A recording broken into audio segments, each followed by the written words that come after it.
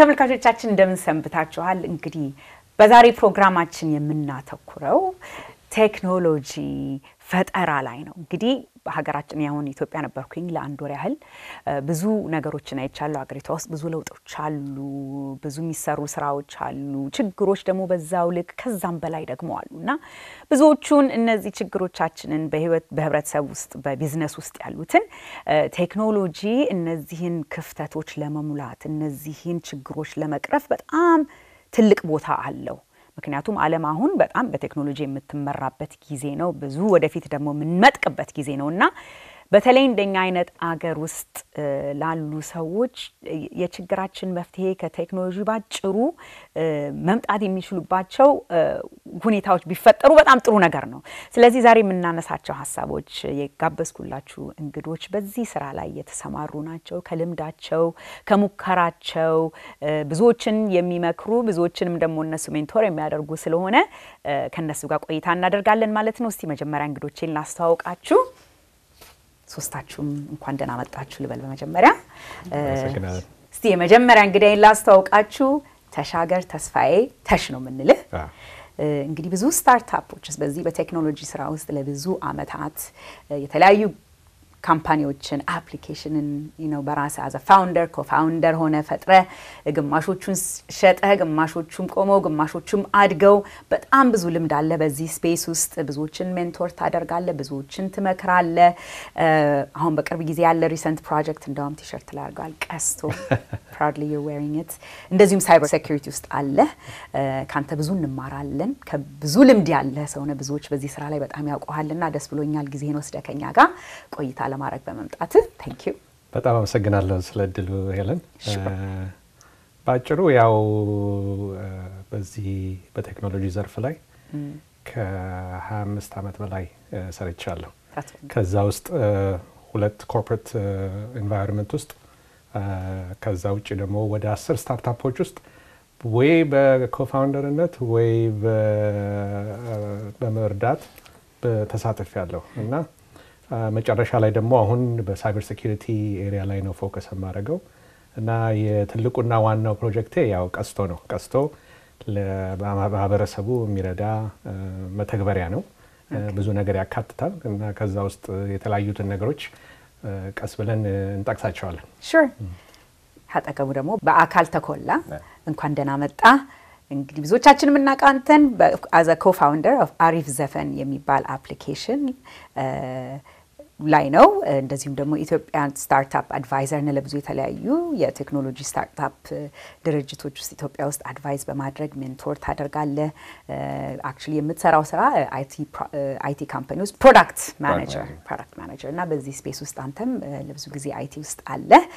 ጊዜን ወስደህ ስለመጣ አመሰግናለሁ። ሞር ትነግረናለህ about your company a little bit። ሄለን ሀዱሽ ሄለንን እንግዲህ በሄለን ሾው ላይ ብዙዎቻችሁ ከዚህ ታይታችኋታል። ሄላዝ የሚባል የቁንጅና ቢዩቲ ካምፓኒ አይደለ? yes አላት። ግን በተጨማሪ ዋናው ስራዋ ግን ለብዙ ጊዜም የሰራችው is DHY የሚባል ግሎባል አይቲ ኮንሳልቲንግ ፈርም ከባለቤቷ ጋር አለ። እንደዚሁም ደግሞ አሁን በቅርብ ጊዜ ካርዴል የሚባል አፕሊኬሽን ለትራክ ድራይቨሮች ላይ የተመሰረተ አፕሊኬሽን አለ። ስለሱም ትነግሪናለሽ። so really ብዙ ቤዝሽ actually ከቢዩቲው ውጪ ቴክኖሎጂ ላይ ነው ብዙ ፎከስ አድርገሽ የምትሰሪውና እስቲ ቆይታ አድርገን ሁላችንም ትነግሩናላችሁ ማለት ነው። ወደ አንተ ልመለስተሽ እንድታስፋፋልን ብዬ ነው። እንግዲህ እንዳልከው ከ10 በላይ ስታርታፕ ካምፓኒዝ ላይ as a founder co-founder ሆነ ጀምራሃል። በጣም ሰክሰስፉል የሆኑ ነበሩ፣ አንዳንዶቹም ደግሞ አይደሉምና አልነበሩም አይደል? እንደማንኛውም ቢዝነስ ማለት ነውና እስቲ ምንድነው በጣም ብዙ ተማርኩ ከምትለው because all this success that you've had በተለይ አልተሳኩልኝም ያልካቸውን ከነሱ ምን ያህል ተማርኩ ትላለህ? ምንድነው ትልቁ ትምህርት በዚህ ስራ ውስጥ ይሄን ሁሉ አመት ከ25 አመት በላይ ሲሰራ ትልቅ ተማርክ የምትለው ነገር ምንድነው? እንግዲህ ከ10 ኩባንያዎች ውስጥ ኤክስፒሪየንስ በተለይ አንደኛው ውስጥ ሰራተኛ ሆኜ የሰራሁበት ዋናው ምንድነው እንግዲህ ሰራተኞቹ ናቸው። ቲም ይባላል እና የአንድ ላይ የመስራት የተዋህዶ የመስራት የእውቀትና የሐሳብ የመለዋወጥ አለመጋጨት እሱ አንደኛው ሆኖ ሳለ ሁለተኛው ያው እንግዲህ እውቀቱ ኮምፒተንሲ is very important ትልቁ ነገር ያው ስታርታፕ ሲጀመር ይሳካል ብሎ ነው ሁሉም የሚገባበት እና ብዙ ፈተናዎች አሉ በተለይ የፋይናንሲንግ ኢሹ ይመጣል ሶፍትዌርም ሃክ የሚደረግም ሲቹዌሽን አለ እና የተለያዩ እክሎች አሉና እነዛ በሚያጋጥሙበት ጊዜ ሰራተኞቹ ትግስቱ ኖራቸው ቆራጥ ሆነው ፎከስ አድርገው ስራውን ለመስራት ኬሚስትሪው እንዳልኩት በጣም የሚያስፈልግና የሚረዳ ነገር ነው ግን ከተማርኳቸው ነገሮች ሁሉ ያው ስታርታፕ በተጀመረበት ሐሳብ ላይ ቀጥል ይችላል ነገሮች ሊለዋውጡ ይችላሉ እና አንድ ኩባንያችን ጄዳ የተባለ ኩባንያ 2 አመት ፈጀብን ኢንዱስትሪው ሲለወጥ አንለወጥም ብለን ቆየን እና እዛ ላይ ጉዳት ደረሰ ሌላውና ትልቁ ነገር ደግሞ የኢንቴግሪቲ ኢሹ ነው ኢንቴግሪቲ አብረው የሚሰሩ ሰዎች ፓርትነሮች ካስተመሮች ምክንያቱም ያው ትንሽ ኩባንያ ቢከሰሱ ለምሳሌ በትንሽ ነገር ኩባንያውን ሊያጠፋው ይችላልና ያም ኤክስፒሪየንስ ደርሶብናል እና ዋናው ምንድነው ያው እንግዲህ የቲሙ ነገር ነው ሐሳቡ ሊለወጥ ይችላል ኬሚስትሪ እና ኢንቴግሪቲ is very important እና ከዛ ውጪ ደግሞ ያው ዴዲኬሽኑ ነው ምክንያቱም አንዳንድ ጊዜ 18 ሰዓት 24 ሰዓት ሊፈጅ ይችላል ስራ ዴዲኬትድ ሆኖ ለመስራት ምን ያህል ወኔ ልበለው ወይስ ግሬት ነው እንደሚባለው አይደል ያስፈልጋል አለ ተስፋ ለመቁረጥ እንደው ለማቋረጥ ለረጅም ጊዜ መግፋት ያስፈልጋልና ያ ከሁሉም ከቲም ሜምበሮቹ አንድ ላይ ከሌለ በጣም ይከብዳል እና እነዚህ ናቸው እንግዲህ ከሞላ ጎደል this is going to be a tough ጥያቄ ትንሽ ምክንያቱም ከልጆች የትኛውን ነው የምትወደው እንደማለት ሊሆን ይችላልና እንግዲህ ከዚህ ሁሉ ስታርታፕ ከሰራሃቸው ውስጥ የትኛው ነው ላንተ oh my god this was መቼስ በጣም የምኮራበት አምሹር ሁሉንም ትኮራባቸዋለ ግን ብዙ የተማርኩበትና ብዙ ለውጥ ያየሁበት አፕና ብዙ ተሳካልኝ ያልከው የትኛው ነው ከዛ የመጀመሪያው ስታርታፕ የገባሁበት ነው which is Juniper Networks የተባለ ኩባንያ 1996 ነበር የተጀመረውና ስንጀምር 40 ኢንጂነሮች ነበርን በጊዜው የተፈጠረው እና የተሰራው ኔትወርኪንግ ፕሮዳክት ከፐርፎርማንሱ ይልቅ በከስተመሮች ዘንድ በጣም ተወዳጅና በጣም ብዙ ኢንካም ጀነሬት አድርጓል ለኩባንያው እና ቴክኒካሊ በጣም ከባዱ ስራ እዛ ላይ ነበር የሰራነው እና የሚገርመው ነገር በሚቀጥለው ሳምንት የኩባንያውን 25 አመት መስረታ የመጀመሪያዎቹ 50 ኢንጂነሮች ካሊፎርኒያ ሄደን እንገናኛለን እና አጋጣሚው እሱ መሆኑና አሁን ለማንሳት መቻሌ በጣም ደስ ይለኛል wonderful ደስ ይላል በጣም በአካል I think አንድን በተለይ you had ሁለት co-founders ነበሩ አሪፍ ዘፈንን ስትሰራ እና አንድ ነገር ስትመሰርት እንዳልከው በቃ ብዙ ሰዓት የሚጠይቅ ብዙ ኮሚትመንት የሚጠይቅ ብዙ ልፋት ብዙ ሳክሪፋይስ የሚጠይቅ ነገር ነው ቢዝነስ የጀመረ በሙሉ ይሄን ያውቀዋልና ሁሉ ሰው ቢዝነስ ይጀምር ነበር እንደው ቀላል ቢሆን ኖሮ አይደለ እና ያንን ያህል አመት ሰርታችሁ 10 አመት ቢዝነስ ላይ ቆይቶ አሁን በቅርብ ጊዜ ነው ያለፈው አመት ነው or 2 years ago 2021 ነው የተዘጋውና እስቲ ንገረኝ ምን ዲሲዥኑ ለምን ዘጋችሁት መጀመሪያ ሁለተኛ ከዛ ላይ በዛ ስራ ላይ ምን የተማርከው ነገር አለ ትልቁ የተማርኩት የምትለው ነገር ምንድነው so አሪፍ ዘፈን it's a ሙዚቃ application ወይ ሙዚቃ መተግበሪያ ለኢትዮጵያን ሙዚቃ ለሚወዱ ነበር የጀመርነው እሱንም አጀማመራችን እንዲሁ በእኔና በጓደኞቼ መካከል ያው ሙዚቃ ማዳመጥ ስንፈልግ በቀላሉ የምናገኘው ኮንቴንት አልነበረም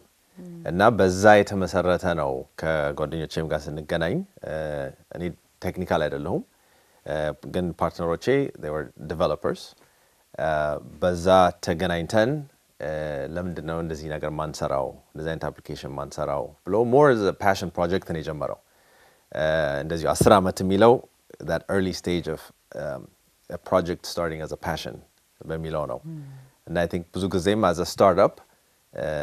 ቀጥታ ወደ ቢዝነስ አትገቢም ሁሌ ምንድነው ኢንትረስት የሚያደርግሽ ምንድነው ቀኑ ሙሉ ቆይተሽ ማታም ሳተኝ ቆይተሽ የምትሰሪበት I think በጣም ኢምፖርታንት ነው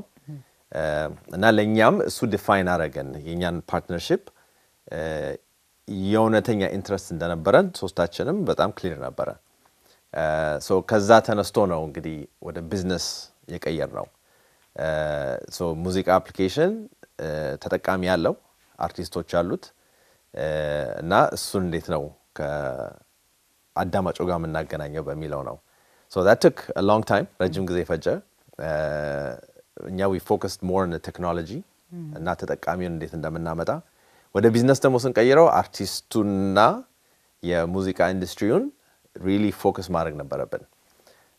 so ወደዛ ስንሄድ things were getting very obvious በሙዚቃ ኢንዱስትሪ በኩል ብዙ ችግር እንዳለ አንዳንድ የምናረጋቸው ነገሮች ስኬል ማድረግ አይችሉም ነበር አንድ በላንድ ነው ከአንድ አርቲስት ጋር ዲል የምናረጋው እንደዚህ ላይሰንስም ስናወጣ አንድ one on one ነው ብዙ ዲሊንግ so from a scalability perspective ቴክኖሎጂው ይችላል ግን ደግሞ ኮንቴንት የምናገኘው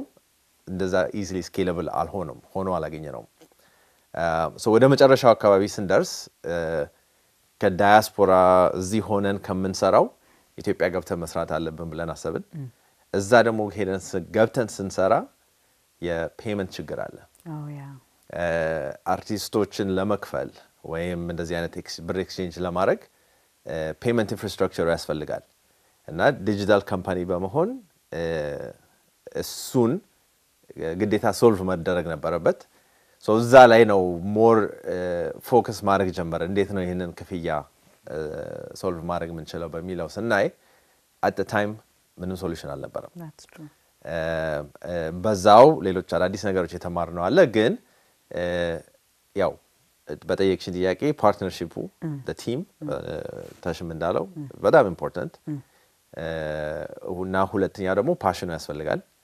and መጨረሻ I think at a certain point either pivot ማድረግ አለብሽ ወይም ተዘክቶ ወደሚቀጥለው ነገር መሄድ አለብሽ I think passion ሲሆን አንዳንዴ በቃ it's hard to let go አይደለ like even though መንገዱ ወደፊት ባይታይም የለፋበት ስለነበር የጀመርሽው ነገር ስለሆነ እና I think critical ነገር እሱ ላይ ነው because ያለሽ ስኪል እና ያለሽ ጊዜ ደግሞ ሌላ ነገር ላይ ሊጠፋ ይችላል በጥሩ ነገር ማደግ የሚችል ነገር ሌላ እና one of the decisions እኛም ያደረግነው እሱ ላይ ነው ሶስታችን ሙላችን መተን ይሄን ነገር መቀጠል እንችላለን over the next couple of years የሚያድግ ነገር ከሆነ ካልሆነ ደግሞ ወደ ሌላ ፕሮጀክት እና ሌላ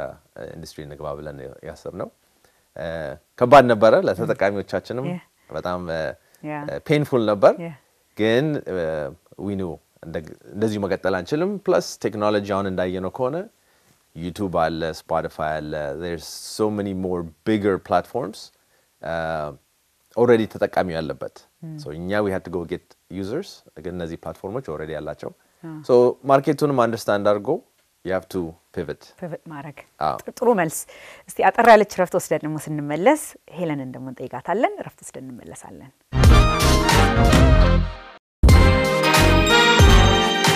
ተመልካቾቻችን እንግዲህ ከረፍት ቆይታችን ተመልሰናል ስለ ቴክኖሎጂ ኢኖቬሽን እንግዲህ ችግሮቻችንን ክፍተቶቻችንን በቴክኖሎጂ እንዴት አድርገን መለወጥ እንደምንችል የምናረጋውን ቆይታ እየቀጠልን ነው ሄለን ወደ አንቺ ልምጣ እንግዲህ አሁን ላንች ያደረግሽው አዲሱ ቢዝነስ እንግዲህ አፕሊኬሽን ካርዳ ይባላልና አንደኛ እስቲ አንድ ላይ ብትመልሽልኝ ደስ ይለኛል ብዬ ነው IT consulting firm አለሽ ሄላዝ ቢዩቲ አለ አሁን ደግሞ ካርዴል ተጨመረ time management as an entrepreneur you know በጣም ትልቅ ነገር ነው you're a mother of 2 children I know ወንዶች ይሄን ጥያቄ አይጠየቁ ምን ይምራሴ ስጠይቅ እየተናደድኩ ነው የምጠይቀው because we don't really ask ተሽና በአካል አልጠየቅናቸውም how do you balance but unfortunately እናቶች ነን የተለየ responsibility አለ እሱም አለ ሀትሶ ጊዜሽ እንዴት ነው ማኔጅ የምታደርጊው resources and ሁሉ like you're running multiple የተለያዩ ventures at the same time እና እሱን ሁሉ አንጠቃላይ እንግዲህ ያለሽን ችግሮች ምትወጫቸው በቀን maybe ሌላው entrepreneur ሌሎች ያሌሉባቸው ላይደርስባቸው የሚችሉ ችግሮች አሉ አንቺ ደግሞ ላይ ቻሌንጅ ይኖርሻል ማለት ነው ልጆችም ትንንሾች ናቸው ሶ እሱን አጠቃልሽ መልሽልኝ ደስ ይለኛል እሺ thank you Helen ሰፊ ጥያቄ ነው I know አንዳንዴ ብዙ ነገር አይታወቀንም ገብተን ስንሰራበት like እንዴት ነው የምሰራው ብለሽ ወጣ ብለሽ ስታይ ነው like I'm running this I'm doing that and this ብለሽ እንትን ያለሽ ግን አንደኛ ፍላጎት ካለሽ like ሁሌ እኔ በተፈጥሮዬ entrepreneur እንትን አለኝ ነገሮችን የመስራት የመፍጠር ራስሽን ግለጭ ብትይ ፕሮብሌም ሶልቨር ነኝ እኔ አስንትን maybe software engineer ስለሆንኩም ሊሆን ይችላል by training ግን that's my mindset ሁሌ ችግር ያለው መፍትሄ ማምጣት ነው ሁሉም ቢዝነሶች እንደዛ ናቸው ሂላዝ ቢቲም ብንል አሁንም ቴክኖሎጂም ላይ ምሰራው ኮንሰልትም ሳረክ እሱም ባህሪ ነው ማንጸባረቀው ወይም ፕራክቲስ ማረጋው እና የተለያዩ ቬንቸሮችን ወይም የተለያዩ ፕሮጀክቶችን ጎን ለጎን ማካሄድ ከባድ ነው ምክንያቱም የተወሰነ ሰዓት ነው ያለን የተወሰነ ሪሶርስ ነው ያለን እና እሱን ሪሶርስ ያው ኢፌክቲቭሊ መጠቀም አለብን ማለት ነው አሎኬት ስናደርግ ሪሶርሳችንን which is basically ጊዜያችንን እና ፋይናንሳችንን ሁሉን ሪሶርሳችንን እንደዚህ አሎኬት ስናደርግ በደም ኬርፉሊ ነው በጥንቃቄ መሆን አለበት ወይም ደግሞ አንዳንዶቹን ያው በትሬኒንግም በኤክስፒሪየንስም ወይም ኮንሰልት በማድረግ ከፓርትነሮች ጋር ሊሆን ይችላል ከተለያዩ ሜንተሮች አሉኝ አብሬያቸው መሰሩ ከነሱ የተለያየ ከኮቼ አድቫይሶችን ወስዳለሁ ሶ በዛ መሰረት ነው ማኔጅ ማድረገው ማለት ነው ያው ዋናው ነገር ለምሳሌ ከጊዜም በተጨማሪ ፋይናንስ ነው ፋይናንስ ላይ ብዙ ጊዜ ስትሬች እናደርጋለን አስ ስታርታፕ ያው ጊዜያችንን ብዙ ጊዜ የቻልነውን እንሰጣለን ከእንቅልፍም ቀንሰን ቅዳሜ እሁድም ብዙ ነገር ይቀርብናል ቢዝነስ እንትን ስትሆን ብዙ ቅዳሜና እሁድ ሌላ አትዝናኝም ፍሪ ታይም አይኖርሽምና ጊዜሽን በደንብ እንትን አርገሽ ነው የምትጠቀሚበትና ጊዜ ላይ ስትሬች እናደርጋለን እንደምንም ብለን ፋይናንስ ላይ ደግሞ የተለያዩ ቻሌንጅ ሊገጥሙሽ ይችላሉ ስታርታፕ ስትሆኚ ፕሮጀክትሽ ላይ አንቺ ብታምኝበትን በደንብ በቃ ቁጥሮቹን ምኖቹን በደንብ ሰርተን አሳማኝ የሆነ ፕሮጀክት እንደሆነ ብታቂ ኢንቨስተሮች ኮንፊደንስ ኖሯቸው ኢንቨስት እንዲያደርጉልሽ ማድረግ ቀላል ስራ አይደለም በተለይ ደግሞ ኢትዮጵያ ሆነ ማለት ነው ኢትዮጵያ ላይ ላይክ የተሰራ ያለቀ ነገር አለ እሱን ማየት ይፈልጋሉ አክቹአሊ ጀነሬት ያለጋሉ ወይ ሎንግ ተርም ራዕይና አይቶ ኢንቨስት የማድረግ ካልቸር የለም ሪሌቲቭሊ ዩኤስ ውስጥ ኦፖርቹኒቲዎች አሉ እንደዚህ ላይክ አሁን ካርዴልን ስንሰራ ማለት ነው እኔና ፓርትነር ሆነን ስንሰራ ልክ ከመጀመሪያው ጀምረን ፒኦሲ ብቻ እንኳን ሰርተን ስላይዶችን አዘጋጅተን ብዙ ፒቾችን አድርገናል ፖቴንሻል ኢንቨስተሮችን ለማግኘት ማለት ነው እሱ ኦፖርቹኒቲ አሁን ኢትዮጵያ ላይ ብዙ የለም እኔ አስፈራሳይ ነው እሱ አሁን ብዙ ኢኖቬሽን እንትን ስሎ ዳውን ያደርጋል ማለት ነው ገና ሀሳቡ ቢኖራቸው ፋይናንስ የሚያረጋን አካል ይኖራሉ አይኖርም ወይ ብሎ ገና ከማሰብ እዛ ላይ ቆማል ማለት ነው ራሳቸው ፈንድ የማያረጉት ከሆነ ሀሳቡ ነው የሚቀረው እዚህ ግን አትሊስት ሀሳቡ አለሽ ፒኦሲ መስራት ከቻልሽ በደንብ አርቲኩሌት አድርገሽ ፕሬዘንት ማድረግ ከቻልሽ ሀሳብሽን ፋይናንስ የሚያረግሽ እንትኖች አሉ ፓርቲዎች ወይም ደግሞ አካላት አሉ ማለት ነው ሶ ያው ትንሽ ከእንትን ይወጣ ብያለሁ ያው ማኔጅመንቱ ላይ ኦሬዲ ጠቅሻለሁ ኦፍ ኮርስ የሪሶርስ የታይም እና የፋይናንስ ማኔጅመንት ነው እሱን ያው እንዳልኩሽ በራሴም ባዳበርኩት ኤክስፒሪየንስ የማነባቸው መጻፎች ኮንሰልት የሚያረጉኝ ኮች የሚያረጉኝ ሰዎች ከሜንተሮቼ ላይ ከመማራቸው ኤክስፒሪየንስ ዴሊጌት በማድረግ ስራዎችን ሁሉ አንዳንዴ የራስሽን ሐሳብ እንትን ለማለት ለሌላ ሰው መስጠት አንፈልግም ላይ ከፋፍሎ መስጠት መቻል ማለት ነው ብዙ ሰው የሚጠይቀኝ ጥያቄ ምንድነው ሄላዝን የሚያክል ካምፓኒ እንዴት ነው ራን የምታረጊው ከዚህ ሆነሽ ብለው ብዙ ይጠይቁኛል by delegating people basically I know it's hard ሪሞት እንትን ማድረግ ከባድ ነው በጣም ትልቅ ቻሌንጅ ነው ግን በጣም ወሳኝ ሰው ቴሽም እንዳለው ሰው ነው ዋናው ያው ኤኒ ስራ እንዲሰራ ሰው ነው አምነሽ መሰጪው ለሰው ነው አላማሽን አስረጻሽበት አምነሽው እንደራስሽ ነው የሚሰራልሽ ሰው ሪክሩት ማድረግ ስትቺ ያኔ ስራዎችሽ ይሰራሉ ማለት ነው እሱን ካልቻልሽ ምንም አይነት ሐሳብ ቢኖርሽ ምንም አይነት ገንዘብ ቢኖርሽ ስራው አይሰራም ይተጓገላል ማለት ነው አዎ ስለዚህ የሰው ያው ራስሽን ማባዛት መቻል ማለት ነው ቤዚካሊ ራስሽን ታባዣለሽ ሪፕሊኬት ታደርጊያለሽ that's the key እንትን ያው ሁሉም እንትን የምናያቸው እንደዚህ ነው ሐሳቦች ይኖራቸዋል ስኪል የሆነ ሪሶርሶችን ወይም ታላንቶችን ሪክሪት አድርገው ነው ነገሮችን ኤክስኪዩት አድርገው ትልልቅ ኩባንያዎች ትልልቅ ካምፓኒዎች የሚሰሩትና የሚያድጉት እና ሶ ዴሊጌት ማድረግ ስራዎችን ያው መስጠት ራስሽን ማባዛት ጊዜሽን ማብዛት ማለት ነው በዛ መልኩ ያ ልክ ነው እንግዲህ እንቀጥል በጀመረችው ሄለን ሐሳብ ላይና ተሽምባ አካልን ብትመልሱልኝ ይሄን ደስ ይለኛል እንግዲህ ትልቁ የስታርታፕ ችግር መጀመሪያ ላይ እንዳለችው አክሰስ ካፒታል አክሰስ ማድረግ ማለት ነው የገንዘብ ችግር ነው አይደለ ቆንጆ ምን የመሰለ ትልቅ ሐሳብ ቢኖረን ሐሳቡን ደግፎ የሚያነሳልን ከሌለ ችግር አለና እኛ ሀገር ደግሞ እንደተባለው የቬንቸር ካፒታል የኢንቨስተር ኢንቨስተሮች በብዛት ኤንጀል ኢንቨስተርስ የሉም በብዛትም ሳይሆን የለም ማለት ይቻላልና እንዴት አርገው ነው እንግዲህ ጥሩ ሐሳብ አለኝ ይሄንን ችግር መቅረፍ እችላለሁ ለሚሉ ሰዎች ፋንዲንግ ሶርስ በምን በኩል ቢመለከቱት ይሄንን ጥሩ ነው ትላላችሁ ተሽካንተ ለጀመር ከዛ ተቀጥላል እንግዲህ ዋናው ምንድነው ፕሮብሌሙን አይደንቲፋይ ማድረግ ነው እና ፕሮዳክት ማርኬት ፊት እንለዋለን እዚህ ለሀገሩ የሚያስፈልገው ሶሉሽን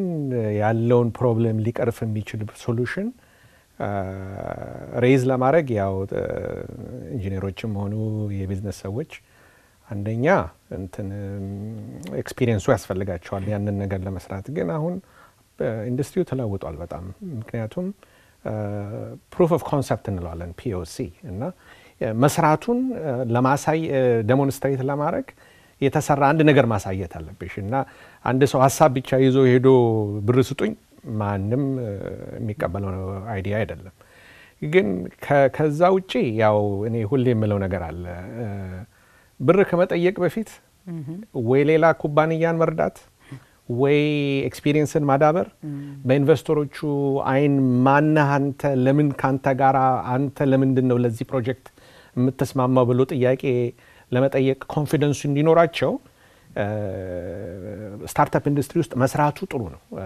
ምንም ነገር ላልሰራ ሰው የፈለገው ጥሩ አይዲያ ኖሮ ቢመጣ አይዲያ በጣም ቀላል ነው ለማመንጨት ባይ ዘ ወይ ስራ ላይ መተግበሩ ነው በጣም ከባድ እና ያን ኢንቨስተሮች ሁሉ ጊዜ የሚመለከቱት ያ ግለሰብ ወይንም ያ ቲም ይሄንን ነገር ወደ ስራ ለመመንዘር ቲሙ ይችላል የሚለው ነገር ነውና ሁለተኛው የኤክስፒሪየንስ ነገር ነው ሶስተኛውና ትልቁ ያው የሜንቶርሺፕ እና በፊትም እንደምለው የኔትወርክ ነገር ነው በኢኮሲስተም ውስጥ ያሉት ሰዎች ማን እንደሆኑ እናውቃለን ማን እንደሚሰራ ማን እንደሚያወራ እናውቃለን እና እዛ ውስጥ ስታርታፕ የሚጀምሩ ሰዎች ከሌላው እንዴት ነው ራሳቸውን ለመለየት ራሳቸውን ኤክስፒሪየንሳቸውና ስራቸውን ከፍ እንዲል የሚያደርጉት በመስራት ነው ዴሞንስትሬት በማድረግና በትንሹም ቢሆን አይዲያውን ለማሳየት ኮንፊደንስ ለኢንቨስተሮች ይሰጣልና ያ ኢትስ ቬሪ ኢምፖርታንት ብዬ ገምታለሁ ምን ተጨምርበታል እዚህ ላይ I think financing ከባድ ነው እንዲሁ በእኛም አንድ ኤግዛምፕል ባሪፍ ዘፈን ጊዜ ፕሮዳክት ኖሮንም ዩዘርስ ኖሮንም አንዳንዴ ፒች ስናደርግ ልክ ኢትዮጵያን ስናነሳ ብለው ያቆማል እዛ ጋር so even to get outside funding it was very difficult because አይገባቸውም የኢትዮጵያ environment ፖቴንሻሉም ያዩታል ግን it doesn't add up so ግዴታ you have to እዛው ኢትዮጵያ ውስጥ ያለ hopefully ጥሩ ዘመድ ይኖርሻል ብር ያለው ወይ ክራውድ ሶርሲንግ ማለት ነው አይደል ክራውድ ሶርሲንግ or it has to be personal 101 okay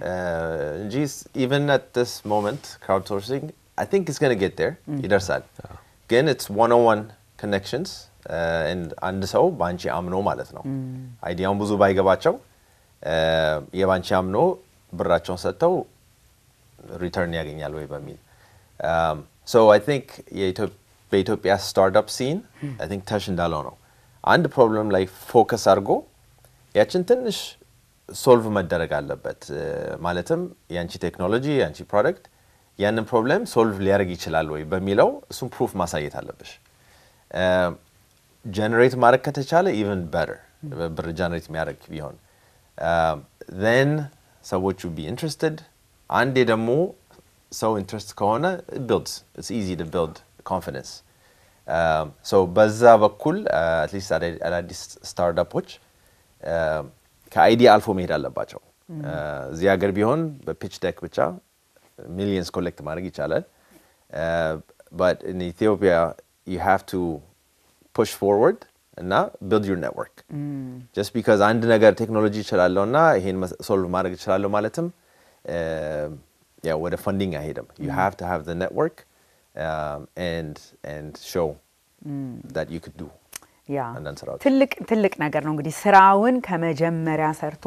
ጊዜውን አጥፍቶ አይደለ ሁሉ መደረግ ያለበትን ነገር በሙሉ በአንድ ሰው አቅም ተደርጎ ነው መጨረሻ ዴሞንስትሬት ማድረግ ሲቻል ማለት ነው ብር መፈለግ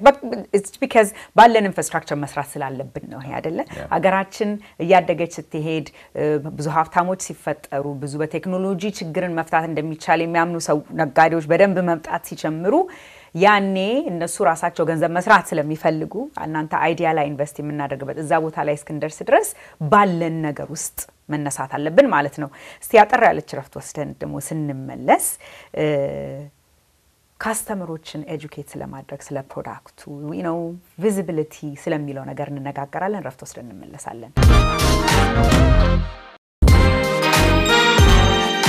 ተመልካቾቻችን እንግዲህ ከረፍት ቆይታችን ተመልሰናል ሄለን ወደ አንቺ ልምጣ ሁለት ጥያቄዎችን በአንድ ላይ ብትመልሽልን ደስ ይለኛል አንደኛ ትልቁ ችግር ያለው እንግዲህ ፕሮዳክት ለሴ አፕሊኬሽኑ ተሰራ ይባል ወይም ቢዝነሱ ተሰራ ይባል እንግዲህ ለገጆች ማስተዋወቅ አለብሽ ከዛም በተረፈ ደግሞ ቪዚቢሊቲ እንዲኖረው ሰው እንዲያውቀው በየቦታው ማስተዋወቅ አለብሽና ይሄንን ትልቁ እንግዲህ ግሮት እና ሰስቴናቢሊቲ እንዲኖር ቢዝነሱ እንዲያድግ እንዲጠነክር ሰው ማወቅ አለበት ለቢዝነሱ አይደለ እሱ ላይ ያለውን ነገር እንዴት አድርጋችሁ ነው ምትሰሩት እንዴት አድርጋችሁ ነው እሱን ችግር ኦቨርካም ምታደርጉት እሱ ላይ ብትነግሪኝ እሺ በጣም ጥሩ ሶ ቤዚካሊ ለምሳሌ የኛ አፕ ካርዴል ላይ ስንመለከት የተለያየ ስኪል ሴት ያላቸው ሰዎች ናቸው አብረን ምንሰራው ላይክ ፋውንደሮቹ ብንሆን እንዲሁም ደግሞ ሪክሩት ምናረጋቸው አስ ፓርትነርስ ፐርሰንቴጅ ሼርም ሰጥተን ቢሆን ማለት ነው እና ማርኬቲንግ ላይ ኤክስፒሪየንስ ያለው ዌል ኮኔክትድ የሆነ ሰው ፓርትነር ማድረግ ለምሳሌ or some kind of arrangement so early on board ማድረግ እንደዚህ አይነት ሰው ይጠቅማል ይዞት የሚመጣ ነገር ስላለ they will bring investors ብዙ ጊዜ እንደዚህ ስታርታፖች ዌል ኮኔክትድ ላይ ሆኖ ይችላል ስታርታፕ ቢዝነሶችን የሚጀምሩ ወጣቶች ብዙ ኤክስፒሪየንስ ኤክስፖዠር ብዙ ነገር ላይ ኖራቸው ይችላል when it comes to social capital አቸው ማለት ነው ግን ፓሽኑ አላቸው ኮሚትመንቱ አላቸው ኢነርጂው አላቸው እውቀቱም የቴክኖሎጂም ይኖራቸዋል ሐሳቡም አላቸው ይሄንን ችግር የሚፈታ አፕ ሊሰሩ ነው ወይም የሆነ ሶሉሽን ዴቨሎፕ ሊያደርጉ ነው እና እሱን ለማዳረስ አንዱ እኔ ሳጀስት ማድረገው ከራሴም ኤክስፒሪየንስ የሚያመጡት ፓርትነር ለምሳሌ ዌል ኮኔክትድ የሆነ ከኢንቨስተሮች ጋር ግንኙነት ያለው አክሰስ ያለው ሰው ፓርትነር ማድረግ ፒች አርጎ እሱን ኦንቦርድ ማድረግ early on ማለት ነው ሲጀምሩ እሱን አብሮ ይዞ መሄድ ሌላው ሚዲያን ሌቨሬጅ ማድረግ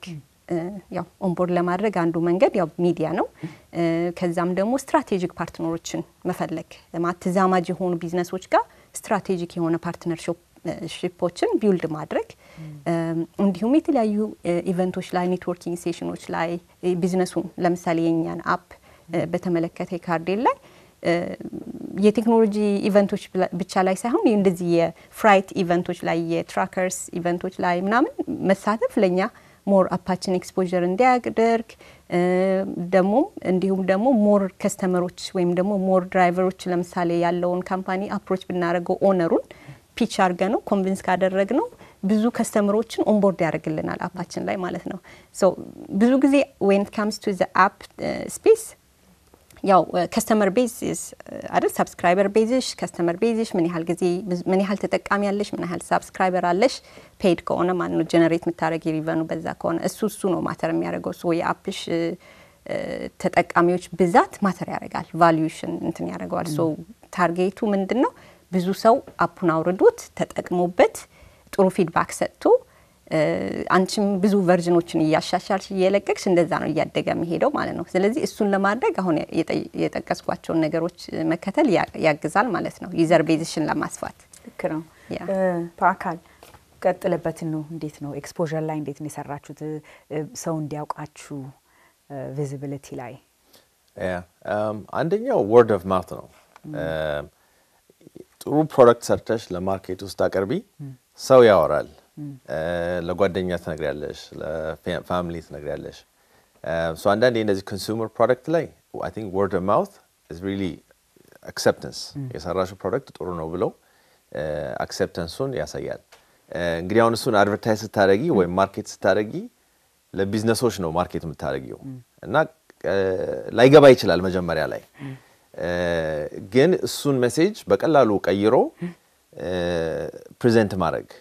ኢትዮጵያ ያሉ ቢዝነሶች ችግሩ ይገባቸዋል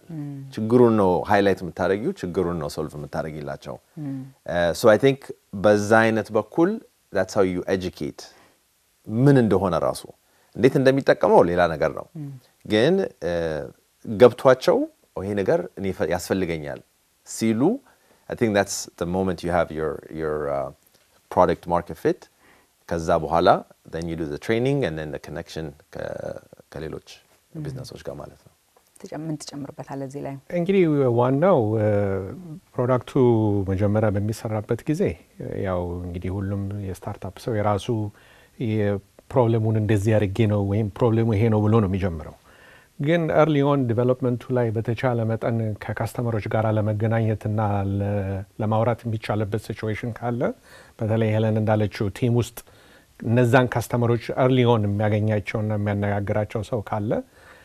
ፊድባኩን ካስተመሮቹ በሚሰጡበት ጊዜ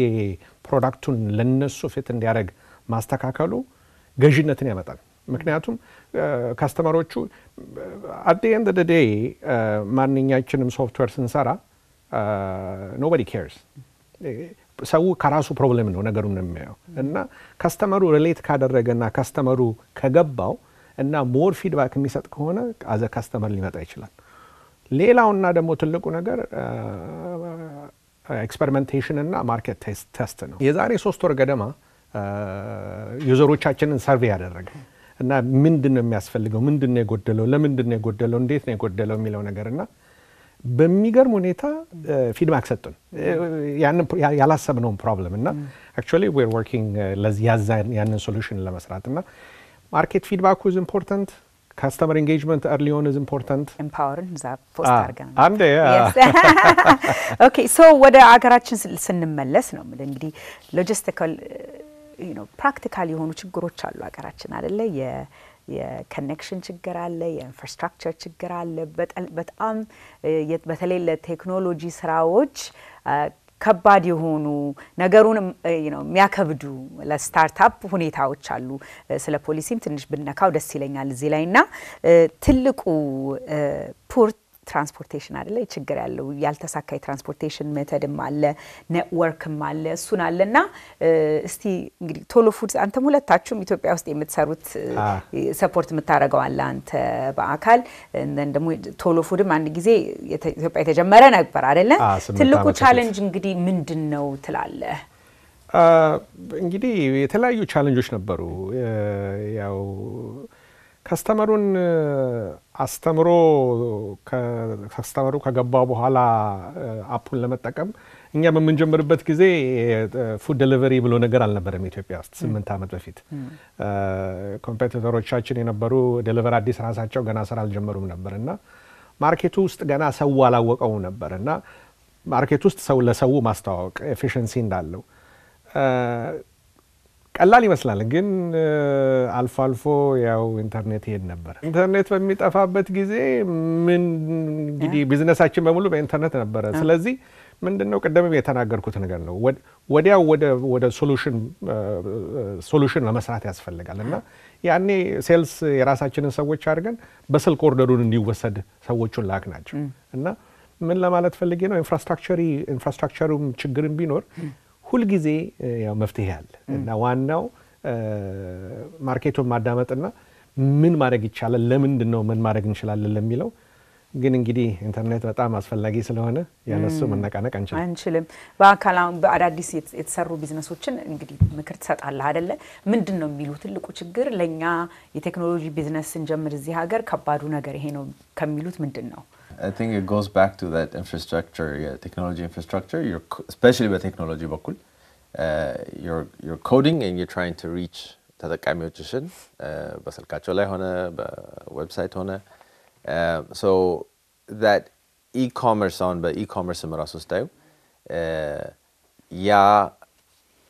ትረስት አድርጎ ያንን ፕላትፎርም እቃ ገዝተው ወይም የሆነ ነገር ሰርቪስ ተጠቅመው ሪሲቭ የሚያደርጉት ነገር ትረስቱም ዲቴሪዮሬት ያደርጋል በቴክኖሎጂ ምክንያት በኢንፍራስትራክቸሩ ምክንያት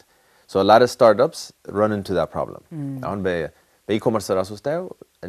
በሌላ ሀገር እንዳለበት የኢትዮጵያ ማርኬት እስከዚህ ድረስ የለም አንዳንዴ በቴሌግራም ማርኬት ፕሌስ ያለው ይበልጣል ልክ ነው ወይም በዋትስአፕ የሚሰራው ወይም ፌስቡክ ማርኬት ፕሌስ ምናምን እና አንዳንድ ካምፓኒዎች ፉሊ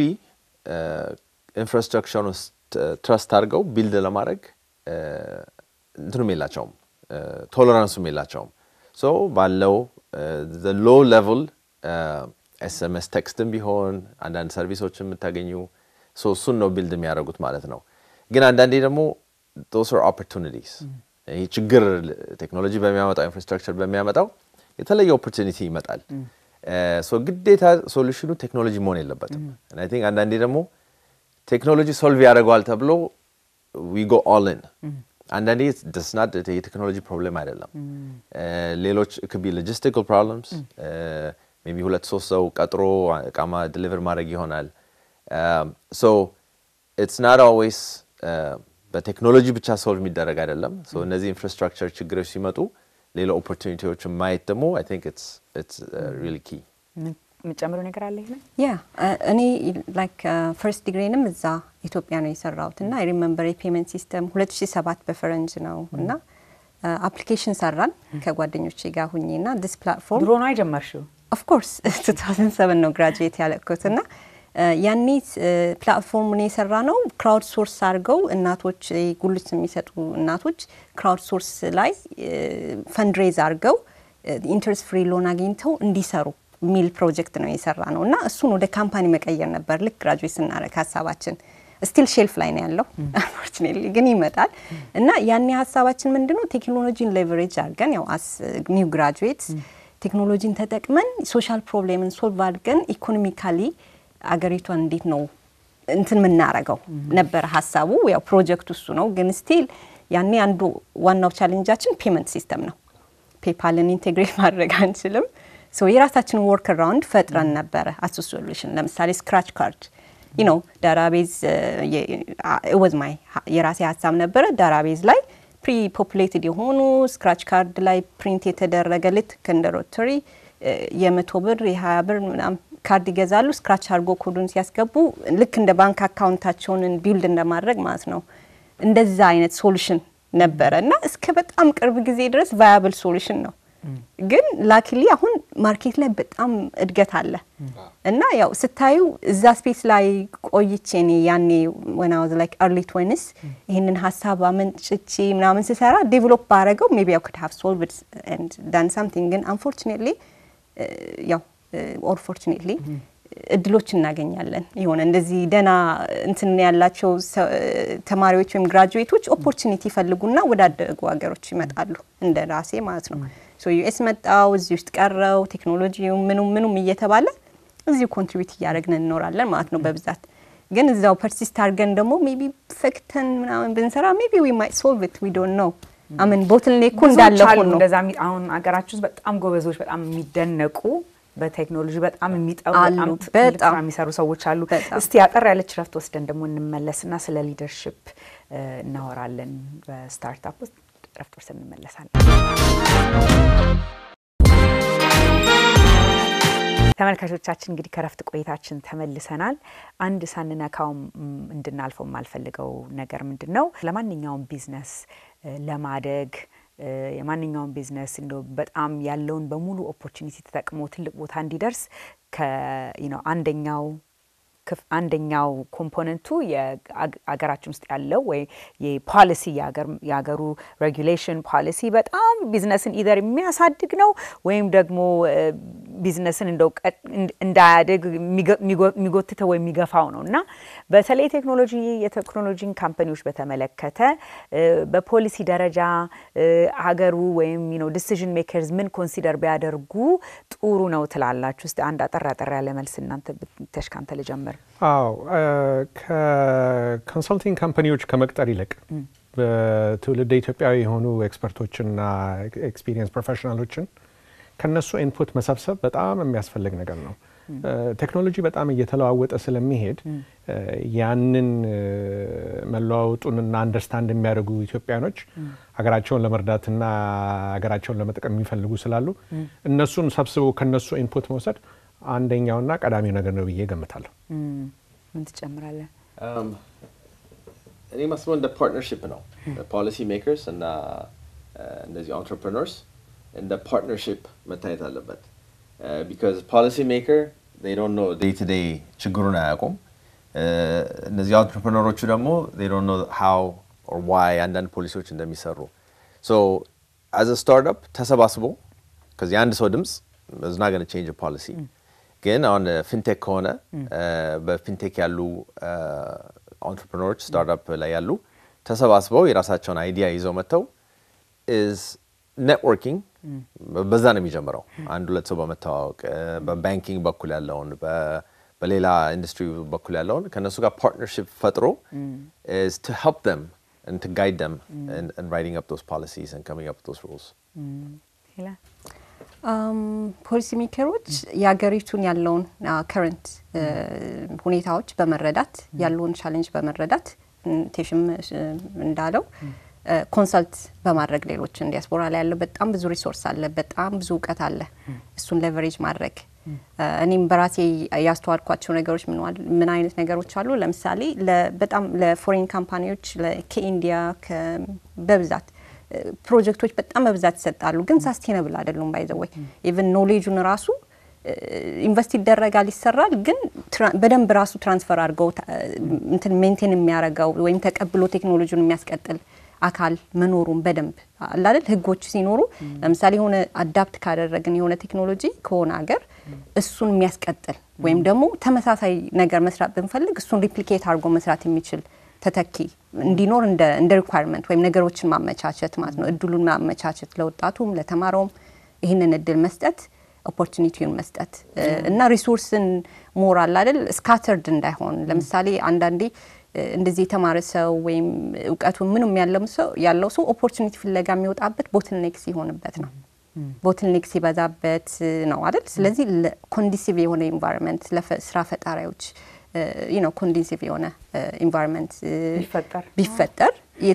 ማለት ሞቲቬትድ ይሆናሉ። ታክሴሽን ሲስተሙ ሊሆን ይችላል፣ የጉምሩክ ሲስተሙ ሊሆን ይችላል when it comes to technology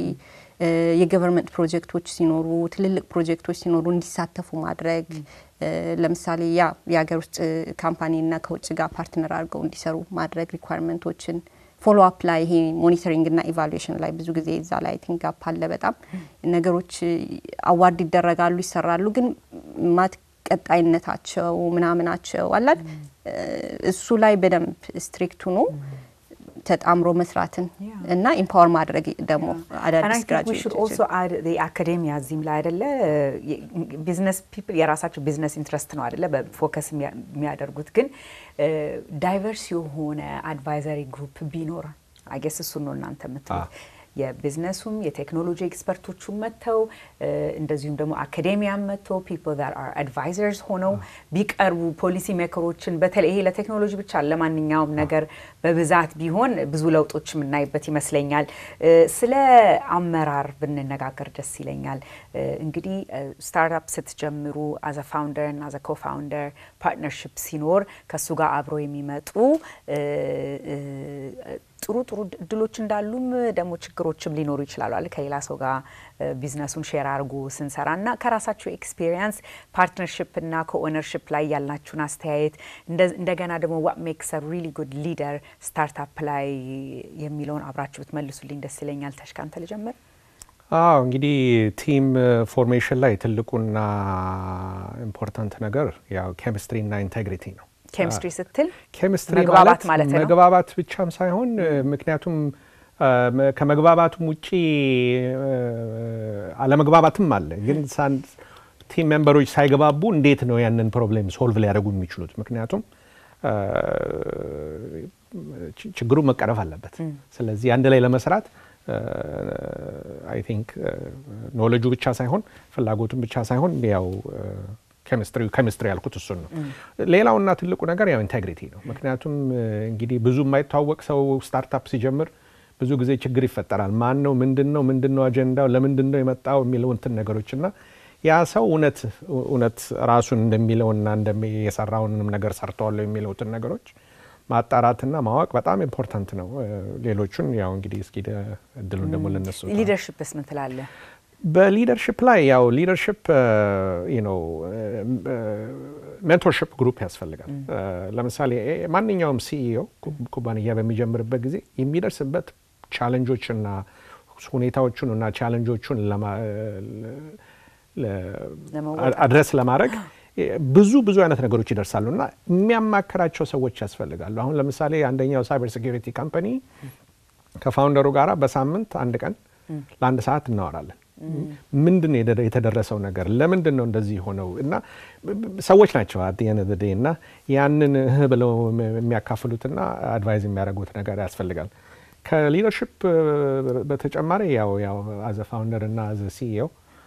ከበተለያዩ ቦታዎች ሐሳብ መቀበልና መስማትና